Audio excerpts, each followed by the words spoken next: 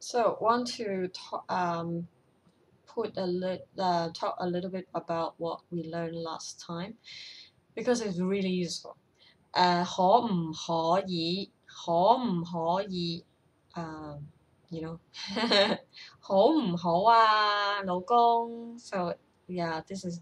do you want to go out 好唔好啊，老公This one is a bit like 可唔可以唔好 don't 唔好可唔可以唔好食煙啊 So yeah, it's just making a random sentence 係啦，可唔可以唔好do something that you don't like 係啦，可唔可以唔好 yeah for example, probably somebody likes to sing song and then he doesn't want that. So 可唔可以唔好唱歌啊？ And then you don't want somebody sleep. Then 可唔可以唔好瞓覺啊？ Okay, so this is another structure that is different from English. 我同 so I N so 我同老公我同 Carine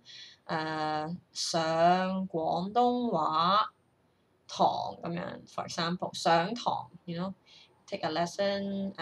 to be precise then you put 上廣東話堂我同老公去食飯 and then we have problem with 乜嘢 yes so we need to it's supposed to be 做運動 right do exercise then we have to chop it into two parts the first one is verb and then the second part is the noun yeah it's a compound do exercise in English as well then we will put do what exercise right do what exercise like what kind of exercise do you do so you guys English speaking people use longer words 咁咧就 in this case is 做乜嘢 do what exercise 做乜嘢運動how can you remember it just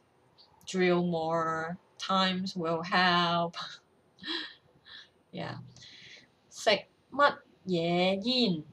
Oh, I remember this one. 食乜嘢煙係啦食乜嘢飯 Yeah. 中唔中意 Yeah, here 中唔中意 and then 得閒 then 你得唔得閒 So in this case 中意 is you cannot you can kind of do it in this way to make it into a question but you cannot say 中唔中 like 中唔意 like you cannot put the word here 中唔意 because both words has to go together to mean like 中唔中意 you cannot you just use the first word 中唔中 Okay, so let's say this is A B then is A A B okay A B then you cannot say A B no this is A A B 係啦 this is also A A B Alright